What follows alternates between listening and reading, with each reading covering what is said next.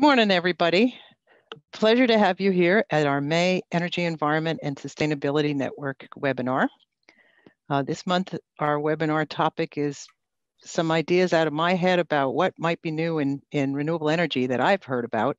Hopefully, some of you will make suggestions for other webinars in the coming months as we go through the rest of this online paradise that we're now all enjoying.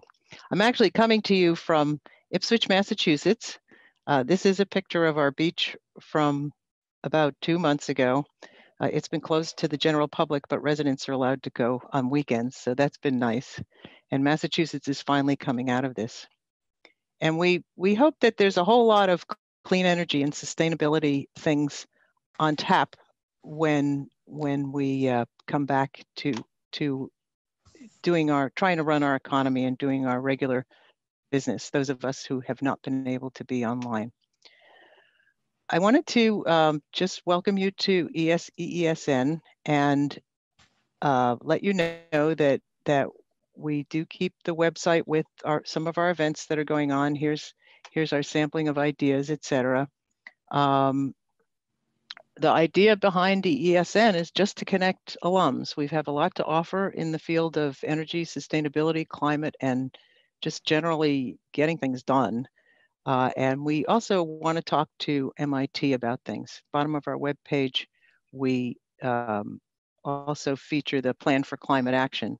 One of our projects right now is getting comments to MIT about how they should prepare the next five-year plan that they have to start on. The symposium that they ran on the research, the 4 of them that were done before the shutdown, the links are available here, that kind of thing. But now for today's webinar. Again, as I mentioned, it's just a sampling of people I knew about and people who had written to us who are doing things that I thought were a little unconventional. So first, we're going to hear from Harvey Haines, who's also on the screen there. I think you can recognize the 2 pictures. And he's after a career in oil and gas, he's gotten into geothermal energy, which is, in my mind, a really promising thing for doing heating in the Northeast and cooling around the country. Second, we will hear from Bruce Anderson about a solar concentrator technology that he's busy putting into reality, making reality, implementing. And finally, we will hear from Andy Zale, and Andy will give us a little more information about himself for a minute before he starts his presentation. But it was there in the registration page. He's done a lot of wind work and it looks like boiler work, Babcock and Brown. I'm sorry if I'm wrong on that, but worked on a lot of energy projects over time. So with that, I am going to relinquish the screen and ask Harvey to take us away. Thank you, Sarah. See, can everybody see my slides? You're okay? Thumbs up, Sarah? Slides are okay? Okay. As Sarah said, I spent my career in the oil and gas business. I graduated from MIT back in 1980 and 82 with degrees in geophysics from course 12, the Earth and Planetary Science Department, and spent my career helping people become energy independent in the US through oil and gas production. Toward the end of that, I realized that that might have been part of the problem. And so I started studying more and more about renewable energy. And since I retired less than a year ago, I have gotten into renewables. The first opportunity that approached me was an opportunity to help with the Virginia Geothermal Heat Pump Association. And so that's what I've been doing the last 7 or 8 months. So this talk is all about geothermal heat pumps, and just to review how the technology works briefly, and then talk about some of the problems with geothermal and getting it more widely used. And you can just see here that still the majority of stuff that's sold in the industry is the conventional gas furnaces, air conditioners, and air source heat pumps. And the geothermal has been sitting around 2% of the market for some time now. This is data from last year, but it has not been growing. And the question is why is that, and what can we do to improve that over the coming years? So if you want to just review what a geothermal heat pump is, it's a way to pump heat out of the ground. And typically the ground will remain at a constant temperature throughout the year once you get down below the surface layer, which is the first few feet, and then it's constant. So if you can tap into that energy, you can pull it into your house. And it's a lot more efficient than trying to pull it out of the air, because in the wintertime here in Virginia, the ground temperature is in the 50s, whereas the outside temperature will be down in the 30s, sometimes the 20s. And it's a lot easier to pump heat out of something's 50 degrees and something that's 20 degrees and more efficient.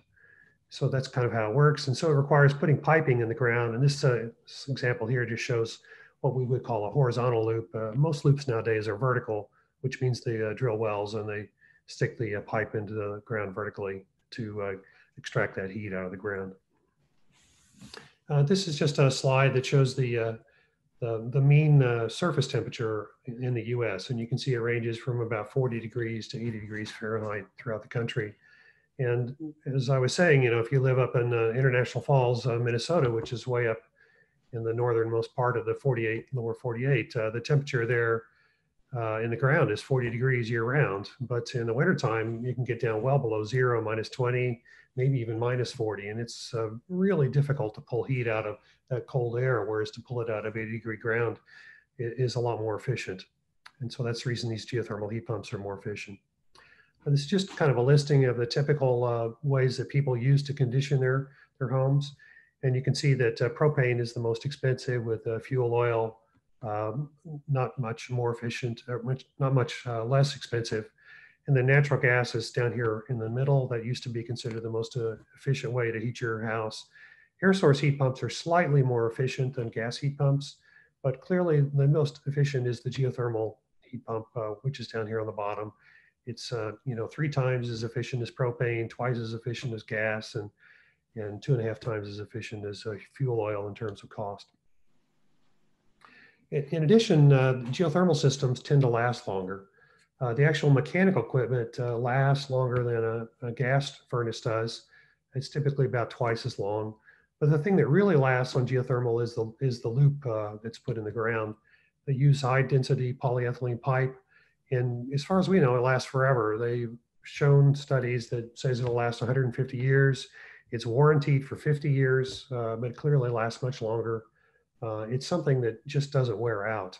And so once it's in the ground, it's probably going to last as long or longer than the building itself. We have examples where people have had a geothermal heat pump in the ground, and they tear down the house, and then they'll go and use the existing geothermal loop field and maybe add on to it because the house is bigger. The downfall of geothermal is its cost. So this is a cost I got from one of the sellers of geothermal here in Virginia this week. And he was specking out a system for a home. It's an average moderate size home. So it had a 3-ton HVAC system. And the geothermal system was almost $30,000. And this includes almost $10,000 for the ground loop itself. So this is the major reason the geothermal costs more, is because you have to put the ground loop in the ground. And you can compare that to a modern high efficiency gas furnace and a high efficiency air conditioner, and that's half the price of the geothermal system. Sometimes it's a little less than half the price. Sometimes it's a little more than half the price. But this high upfront cost is keeping homeowners from choosing the most efficient, lowest carbon heating and ventilation air conditioning system, which is geothermal. And the only thing that's been sustaining the industry over the years that I can tell, and I'm kind of new to this field, is these federal tax credits of 30%.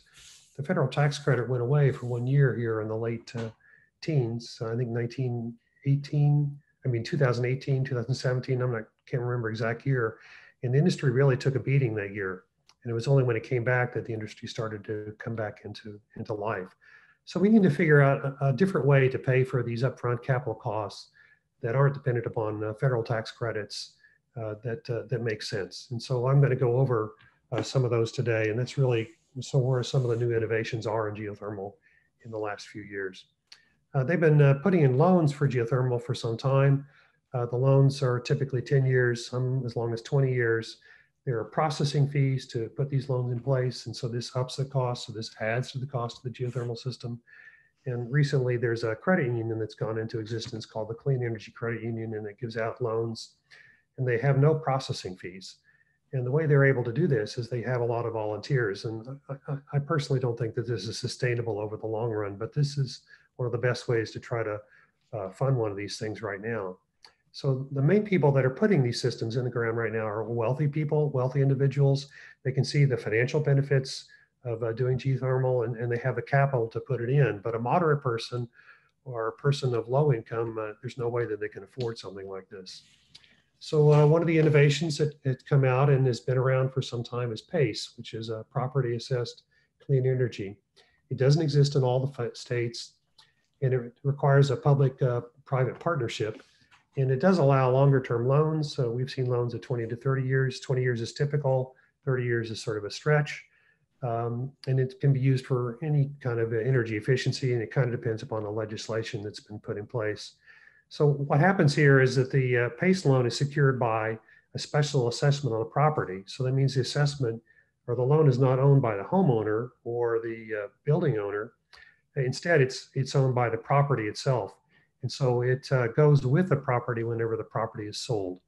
And so that's one way to put in these longer term loans to fund these high capital cost things. And if something goes into foreclosure, then the loan still stays on the property, and whoever the new owner is has to acquire that loan.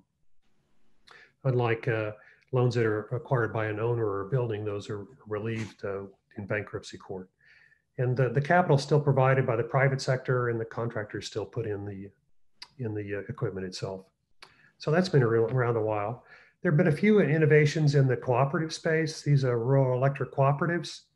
This is just one cooperative in Illinois. It's the Corn Belt Energy Cooperative, and they've been funding ground loops. And they have had their members. They're not ratepayers, but they're members of the co-ops in the co-op world.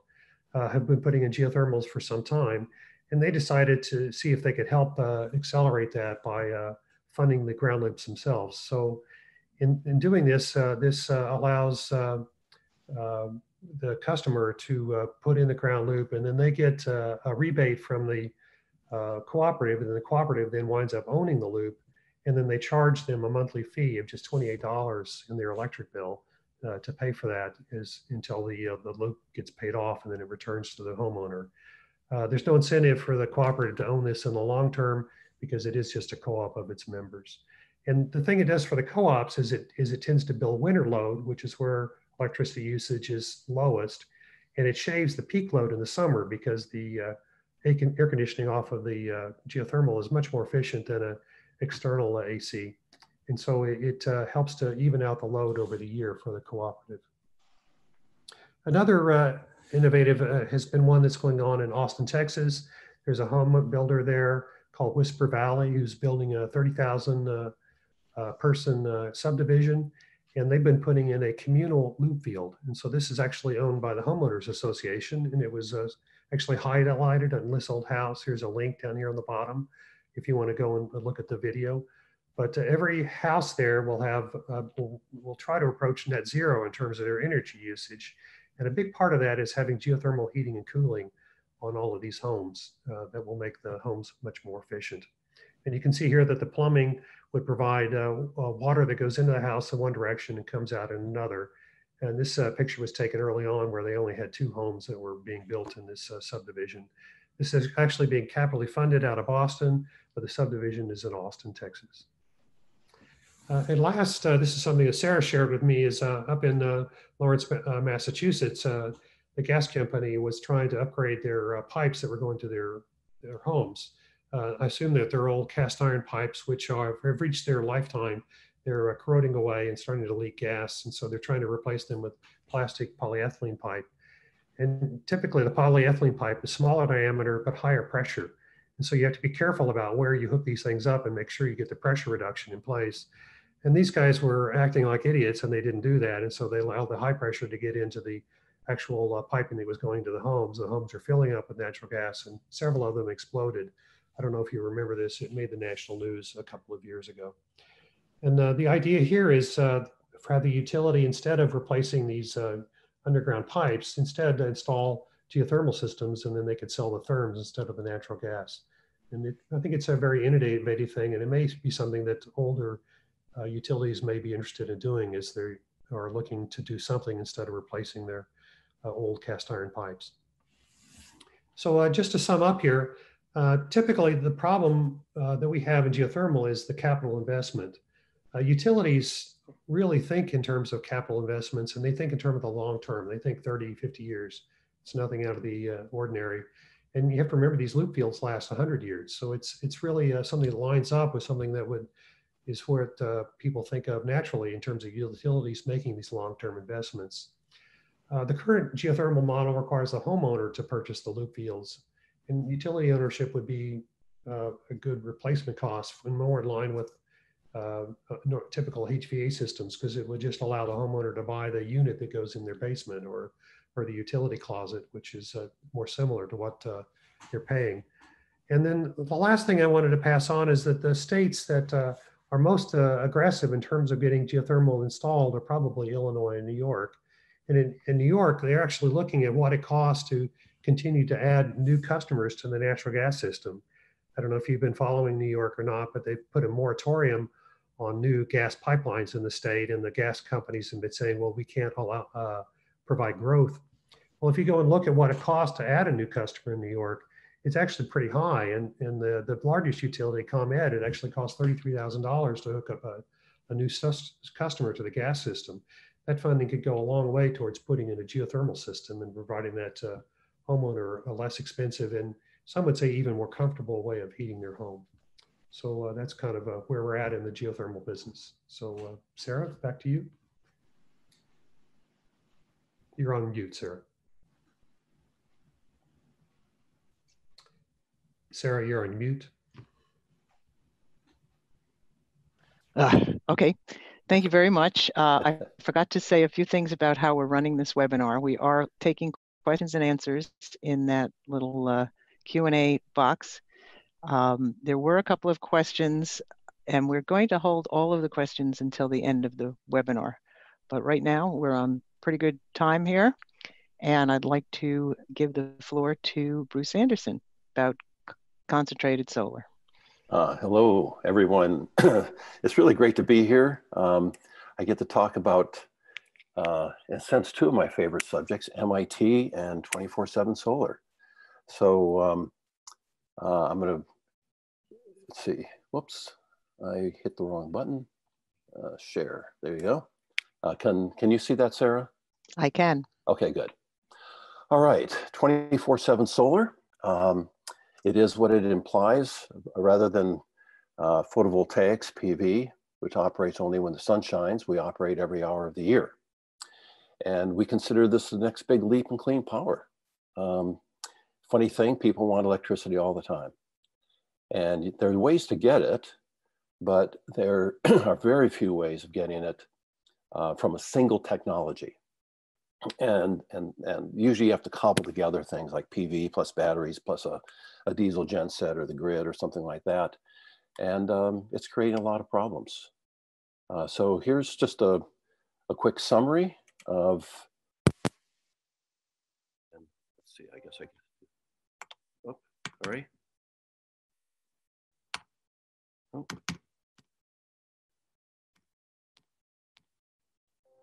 There it comes.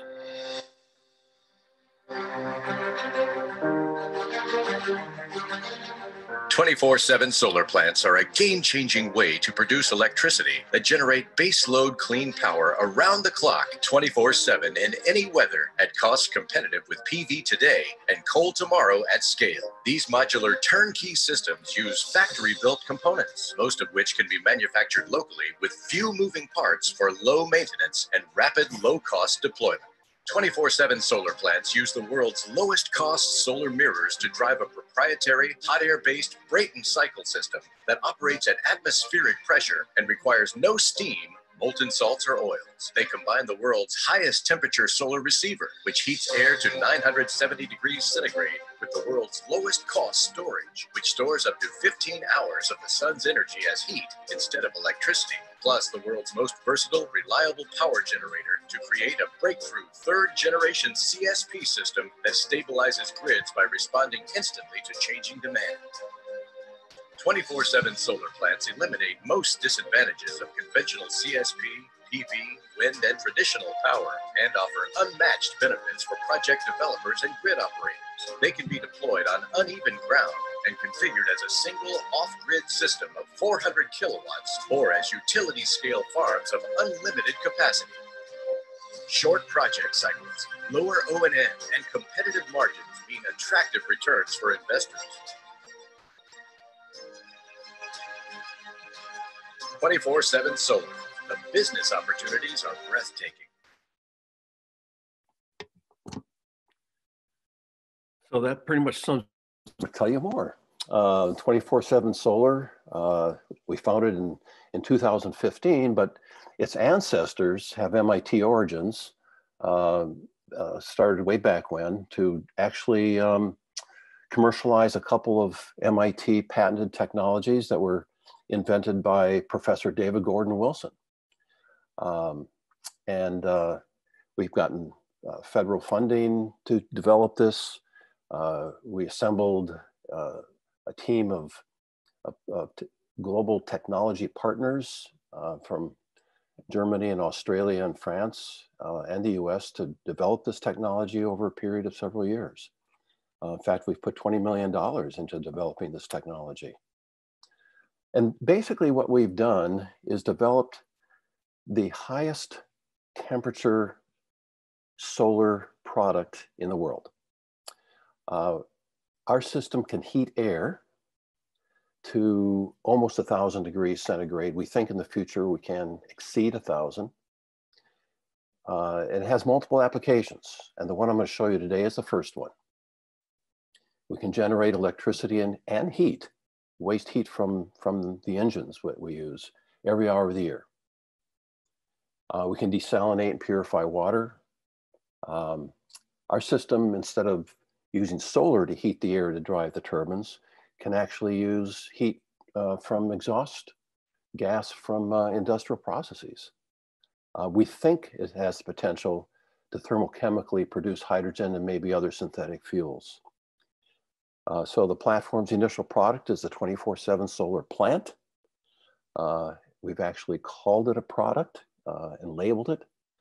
That's what I'm going to talk to you about. So here's the problem. On the one hand, it's great news. You know, the world is rapidly developing or adopting green technology. But unfortunately, almost all of it is intermittent. You can't count on it.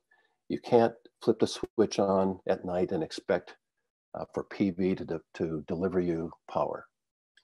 And the more that is of this intermittent power that comes onto a grid, the more unstable the grid is. Just obvious. So the solution is something that can operate all the time.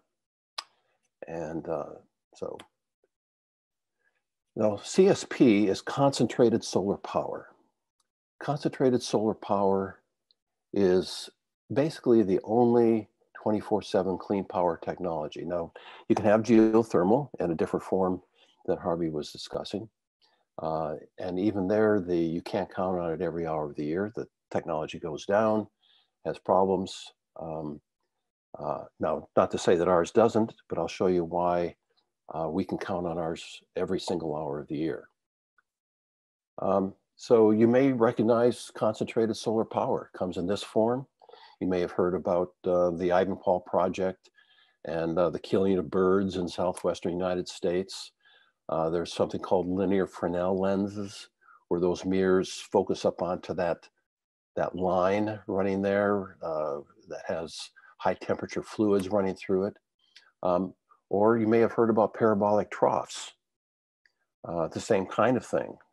There's a line, I don't know if you can probably see this pointer running there at the focal point of those troughs. What they do is create high temperatures, but they're only like, 450 to maybe 500 degrees centigrade. And this is used to create steam to generate conventional steam turbines. And frankly, conventional steam turbines take an army to operate. They're challenging technologies. So here are the three advanced technologies that we've developed, that we've integrated into a proprietary system. First is the power block. Now, a turbine is a power block, a steam turbine, but we don't heat water, we heat air.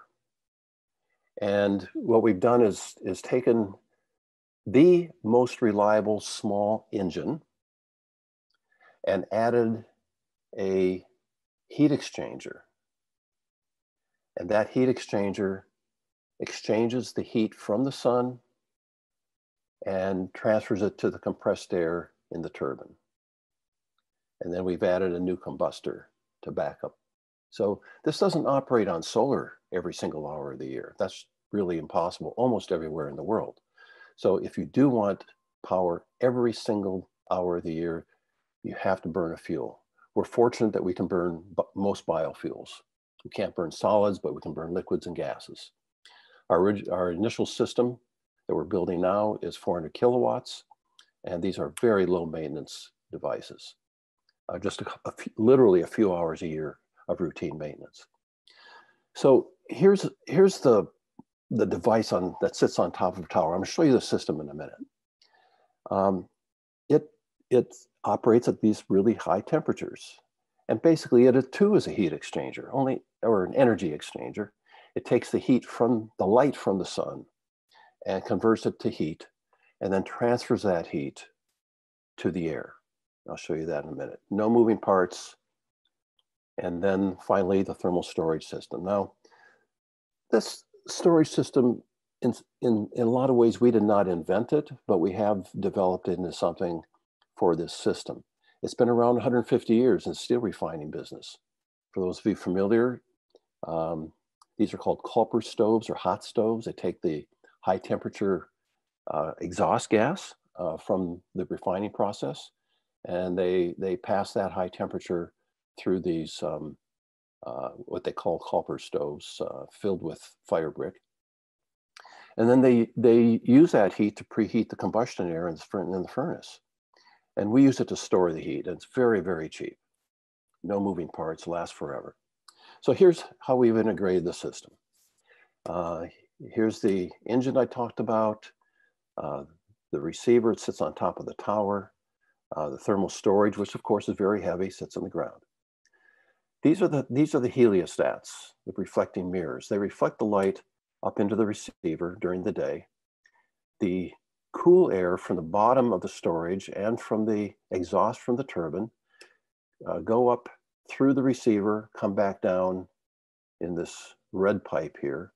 Some of it's diverted to storage, while some of it goes to power the turbine. And then at night, these are blocked off with dampers, these two going to the receiver.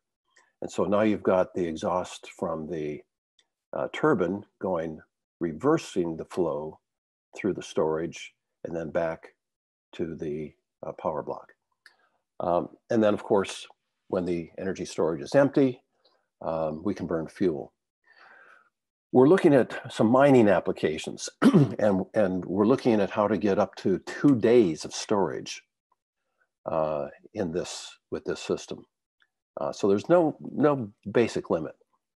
And they're of course super well insulated to lose as little heat as possible. So this is what the system looks like. We'll have photographs before too long rather than drawings. It's factory produced. So it's all pre-standardized. You don't have to design this every time you want to deploy it. It's like a wind machine in that sense. So it's also rapidly deployed, little risk, very few moving parts, very reliable. And the markets are huge. We can put this in the middle of nowhere. or we can, like wind, put lots of them together and create utility scale projects. And of course, we have globally protected this system. So here are multiple systems in the same location. Now, the reason that we can essentially guarantee power every single hour of the year without another power plant as a backup someplace else, like all power plants in the world have, we don't need that. If one of these systems you're looking at goes down, you've got a whole bunch of others, and they don't go down very often. These are some of our initial target applications. Obviously, when you come out with a new technology, you have to be very careful. In startup parlance, we call beachhead tech a beachhead market, the one that you're going to attack first, sort of like Eisenhower did with Normandy Beach. And we've chosen the mining sector. In the mining sector, at least the off-grids, because so much of their expenses are the fuel to generate the electricity that the mine uses. And they operate 24/7. A lot of them are in sunny places. And there's a lot of other, a lot more to the value proposition for mines than I'm explaining here. We're excited that this can bring electricity to the roughly 1 billion people who don't have any or don't have enough, because it can be built off-grid in the middle of nowhere. Same with industrial processes. We can provide industrial combined heating and power. We can take the heat off our engines, supply them to the industrial process. And then we've got desalination. Both our heat and our electricity can be used in an extremely efficient desalination water purification process. And then, of course, finally, power only. We expect utility systems only when we've really proven the technology and we've really gotten our costs down. So what have we really done here? What we've done, in addition to developing these exciting technologies, is that we've used mass production to drive down the cost. We took our cue from photovoltaics and from wind. The primary way that those technologies have significantly reduced their costs over time. And by the way, wind and solar are competitive now almost everywhere in the world compared with coal and gas. It's mass production. The world is built on mass production, but concentrated solar power has never turned to mass production before. So we've just about everything. Initially, not the thermal storage, but there are a handful of people all over the world working on ways to produce the heat storage we need in factories and ship it to the site, basically operation ready, as all the other components are. And that also means we've minimized on-site construction time and cost. And again, that's what PV and wind have done. This has required standardizing the product, like wind machines. So obviously we're copycats. We've copied wind. Very few moving parts, mostly off-the-shelf components. Even the ones that we've designed, a lot of those are basically extrapolations of what's being made, and a lot of these components can be made in the countries where we deploy the system. And then finally, we've added this long-term energy storage, which is very, very cheap. Batteries are actually super expensive. And as a student of batteries, because it's a potential competitor, I know that it's going to be very, very challenging to store electricity as cheaply as it is to store heat. And by the way, our storage system can do many of the same things that a battery can. It can actually absorb excess electricity from the grid, and there's a lot of it because of PV and wind. 1 minute left, Bruce. Thank you. And then turn it into heat, and then we can use it in our system to give it back. We think we're pretty well organized. We weren't planning on COVID, but But fortunately, we're in phase one. We're building our first commercial demonstration project. Currently, the plan is Morocco.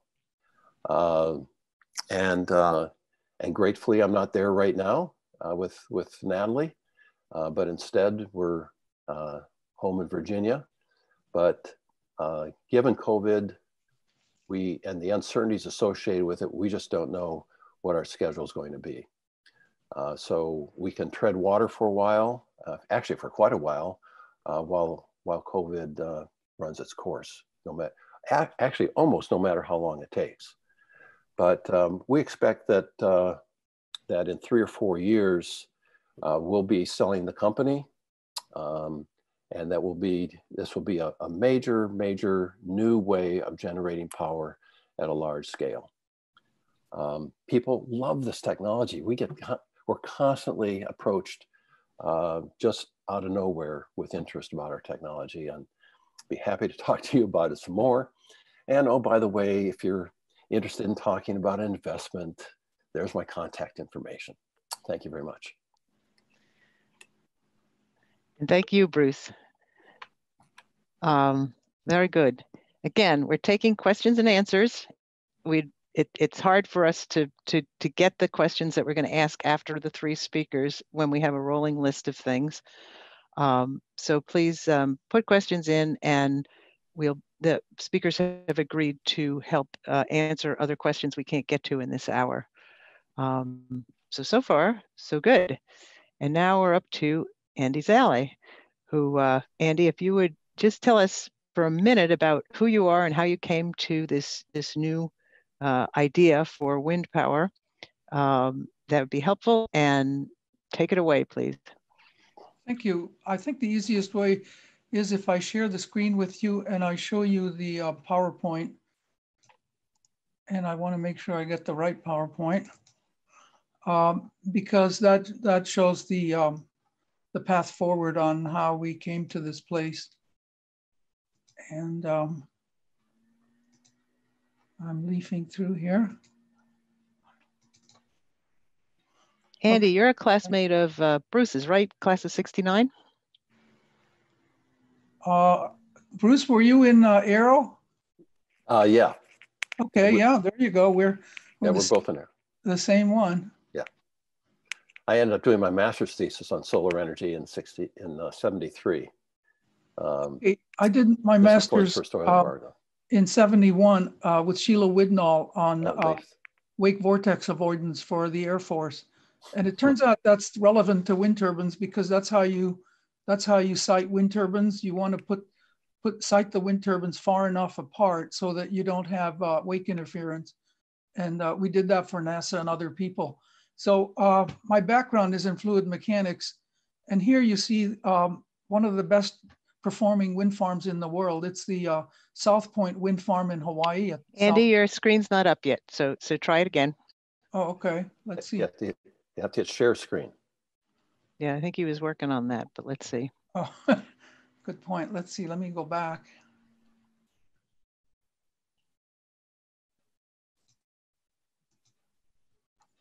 Okay, let me get out of this. Darn. It's at the bottom of your screen, I think, Andy. It's usually a green. Well, it might be at the top on your computer. Yeah. Let me just shrink this and get out of it and show. Okay, and then I need to move this. No, you need to share screen. Something on the Zoom. Okay, I pushed share screen, and now there's the screen. Share. There it goes. Very good. Now I need to open it. No, it started. Okay, open it. Oops. There you go. There we go. Okay, and then we go to the start. Presentation mode, yeah. Got it. So this is the highest producing wind turbine in the world that I understand. It's the GE 1.5 turbine at South Point in Hawaii. And the reason it's the highest producing, it's got a 63% net capacity factor. So when we talk about net capacity factors, 63% means that on the average, it puts out 63% of 1.5 megawatts, which is about 9 megawatts a year. So it puts out a lot of power. And the reason that it does that is because it's at the windiest site in the world. It's just south of the volcano, and the wind blows so far that they actually had to pave the access roads to keep the dust from going into the wind turbines. So this is the challenge. On the other side, oops, you see the, let's see, technical difficulties here. You see the other turbine, which is the, see, I'm having a little trouble with my mouse here. Andy, don't worry about going back. Just tell us a little bit about the other turbine, because we're now looking at the wind resource. So the other turbine is the high wind turbine, which is a 6 megawatt Siemens turbine offshore in Scotland, which is one of the best wind resource areas offshore. And that has the same capacity factor. So the bottom line is that if you pick a very good site, you can get very high energy yields. And it turns out that you can do very well on land, but we don't have much land left. And so that's why we're going offshore. So you see that the offshore wind potential is about 2 times the US load. The offshore wind potential onshore is greater than offshore. Offshore is greater than onshore. And the other point is that we live right next to a world-class wind resource. So here's where we are. We're right next to this beautiful wind resource. So the question is, what can we do to move this forward? Well, this is where we are right now. And this is a job opportunity, because here in the US, we only have one offshore project, which is the 5 GE turbines at Block Island. There's Block Island. In Europe, they have 107 offshore projects, which is 5 gigawatts. It's like 5 nuclear plants. So they've got offshore wind all over. And so the US is about 8% of the European market. And so the US is just getting its feet wet. The other point of it is that the Europeans are basically doing most of the work. These are the leases that were offered. They went for 1,800 megawatts, and the leases went for 425 million. And they're all won by European companies. There were 19 other people that didn't win. So it's an emerging market. So the question then is, how can we go into the deep water where you saw the best wind resource? And this is the available technology. The first one is the tension leg platform, where the restoring force is by these tendons. It's like an underwater buoy. The next one is more like a high water plane ship, where the restoring force is by buoyancy and also by cabling. And then the last one is a spar buoy, where you have the restoring force by gravity, and you have passive anchors. And these pictures illustrate what a low water plane floater looks like versus a high water plane floater. And it also shows you the scale of the turbines. The turbines today are giant. They're like twice what you saw before. And in comparison, you see the Eiffel Tower. Well, the Hancock building would be actually smaller. It would be down here, like the Seattle Space Needle. So that's the challenge, is to put these giant turbines on steady foundations in the highest wind resource areas. And if you're a sailor, you know what happens when you go out sailing. Okay, so the current limitations. In my mind, the biggest limitation is R&D to develop an integrated floating foundation. And here you see what the mechanics are involved to do that. You start with aerodynamics, but then you have the wind flow, which is the prime mover. Then you have aerodynamics, hydrodynamics, control systems. So all of these challenges are worthy of a place like MIT or other US universities. Right now, the Center of Excellence is in Denmark at the Danish Technical University. Here is a picture of what the current technology is, and it shows the limitations. This is the high wind spar buoy installed in a fjord in Norway using the very largest marine cranes that are available. This is just a 6 megawatt turbine. It's not the 12 megawatt. And the water is very deep. It's a fjord. Well, we don't have a fjord in Boston, and we don't have these kinds of ships that are Jones Act compliant. Jones Act means that you have to have a US vessel to go from US port to port. The other challenge we have is the port facility. Here's what the French are doing. This is the French donut system, which is a high water plane floater. And you can see they have to build a whole new port to be able to assemble and erect the turbines. So what's the exciting new technology? This is what Sarah said. Tell me something exciting. What's new under the sun? Well, what's new under the sun is that we can put it into an existing port. Here's Kalaola Harbor, Barbers Point in Hawaii. We designed a system for this harbor that you could do it without having to redo the whole harbor. And the way we do it is, number one is we build the spar buoy and we float it out horizontally. So we can build the spar buoy here, float it out, and then we ballast it vertically. This is the Navy ship called Flip, where it's an oceanographic ship, but they use ballasting to be able to handle the ship and then do the oceanographic work. The other piece that you need is you need that ocean-going deck barge. Here's a US type of ocean-going deck barge that can do these operations. So you come into port, you take the turbines on deck, you do 2 turbines at a time so that you minimize the construction cycle. It's got an aft notch with these retaining rings, hard points. So what you can do is you can float the spar buoy under the aft end of the ocean-going deck barge and lock it in. Then you can erect the turbine on the ocean-going deck barge using these 3 cranes, the gantry crane, the jib crane, and then you have strand jacks. So the end product is that you can erect the turbine at the site in a deep water site at a minimum construction cycle using an ocean-going, a Jones-compliant ocean-going deck barge. And then you can free float it and you end up with a system like this. New materials technology. This is what we just have that nano center at MIT. Well, one of the things they could do is come up with a ceramic composite spar buoy. And what you do is you start off with geopolymer cement with basalt fibers. You use basalt reinforcing bars instead of steel. And the basalt geopolymer form a strong chemical bond which controls cracking. That's great. Andy, you have 5 minutes left. So if there's more than 5 slides, try and cover them quickly. So this is the technology. Let's go to the next one.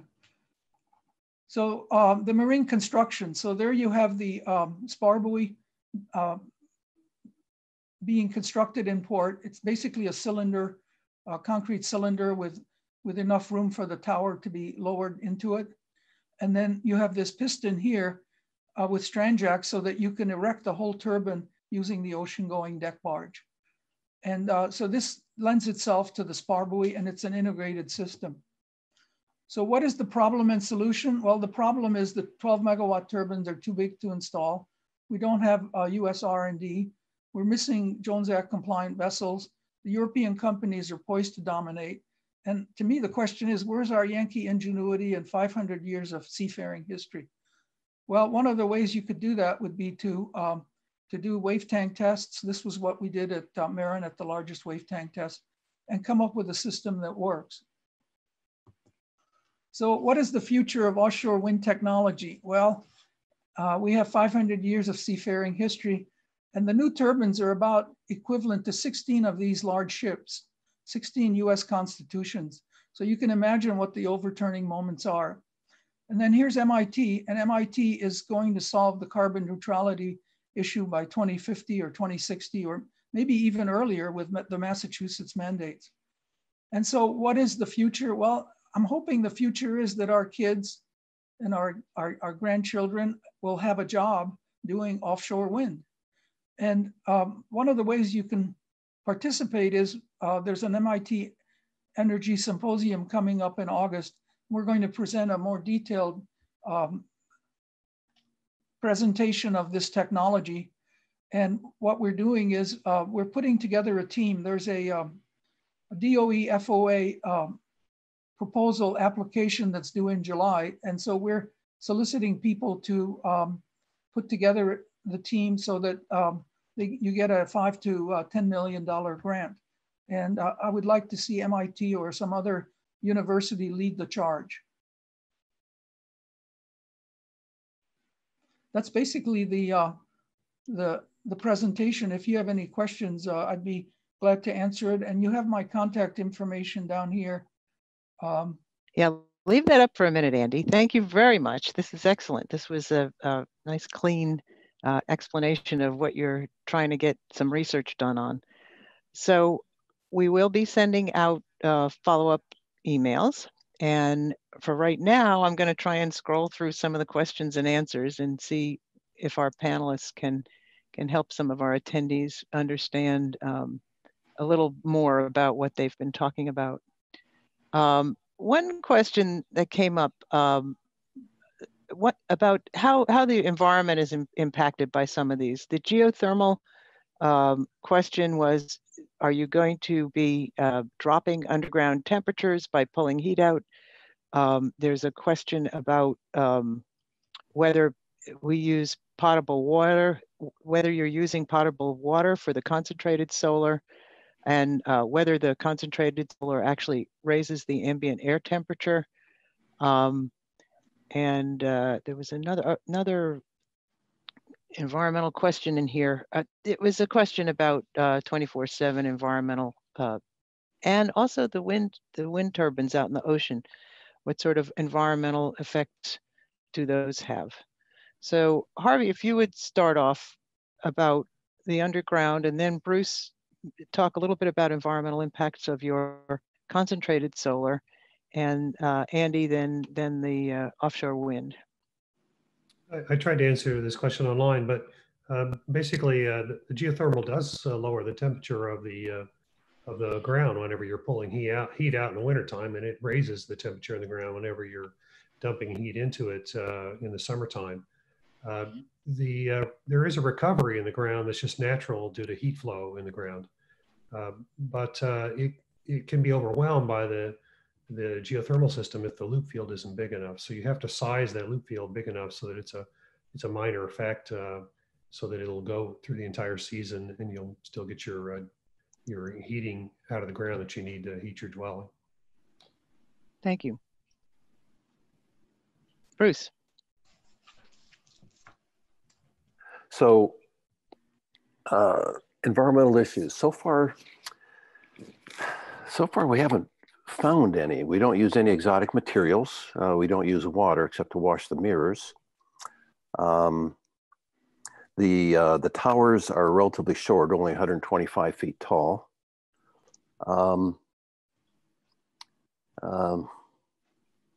We haven't come across any yet, sorry. I'm sure we will, but we are working hard trying to figure out what they will be. You mean there's no endangered species out in the desert in Morocco? Well, first of all, there aren't, but secondly, the heliostats that we prefer to use don't impact the soil. There's no foundation. We're not digging trenches or foundations or any of that. They just sit there. Okay, so the ambient air doesn't. Well, the ambient air between the heliostats and the tower, does that increase? Is that a thing? No. Okay. No, it's just the radiation. It's not the heat. Mm-hmm. Yeah, just light. Mm-hmm. Okay, very good. And Andy, what have you heard about environmental impacts, and whether this is how the floating towers might be better or worse? Birds, for example, trying to fly by, that kind of thing.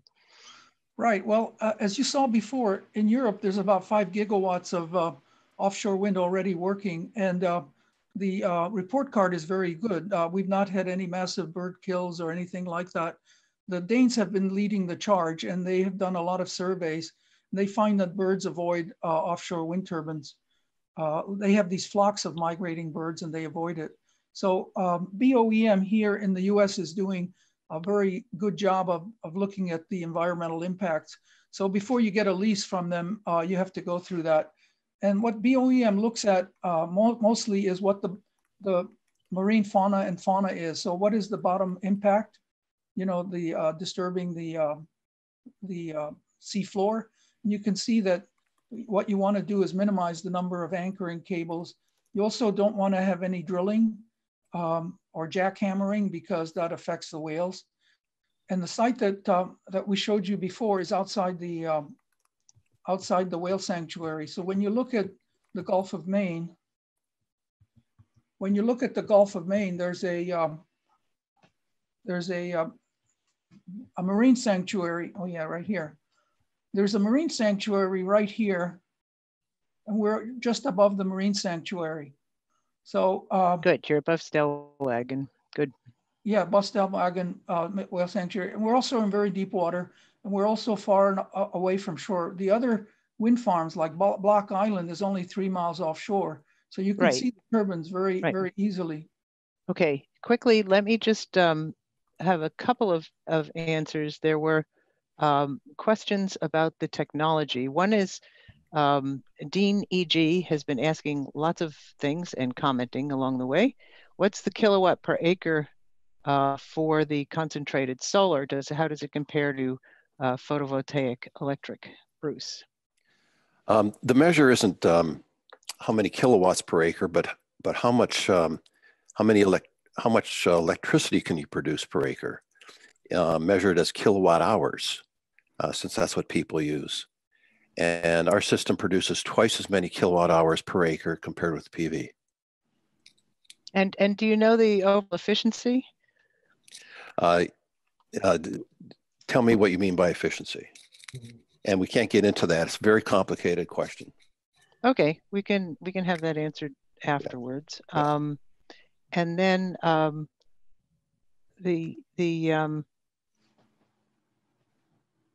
do in general, we have about 3 minutes left. How do the economics compare with existing technologies for power, excluding any subsidies?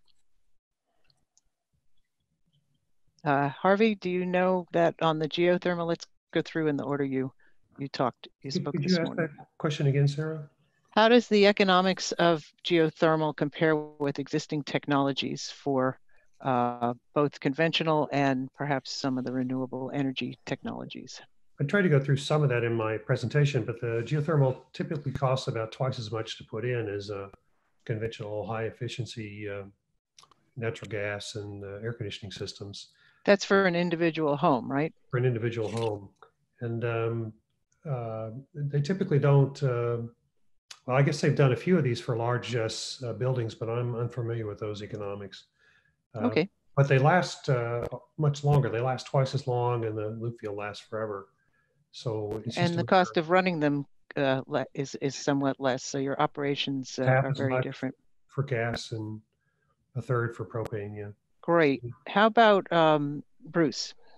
Because we've almost come to the end of our hour. Yeah, you have to clarify a question like that. Economics to whom? What's the application? For example, we can't recharge phones, but if you want 24-hour a day, every day of the year, power generated from clean technology, since we don't know of any others that do that, ours is the most efficient and the most economical. Okay. So that's why why you're trying to find a match of customers and demand. Is that correct? Yeah, as we know, and this is really an important message, there's so many different applications for using electricity, and there won't be a single solution. So you have to look at a particular solution when you ask a question like that.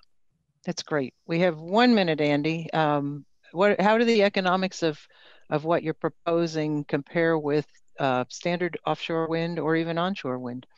Right. And we have only a minute. I have to wrap up in a minute. This is Block Island. They got an $84 per megawatt power purchase agreement using bottom-founded foundations, oil gas technology, European cranes.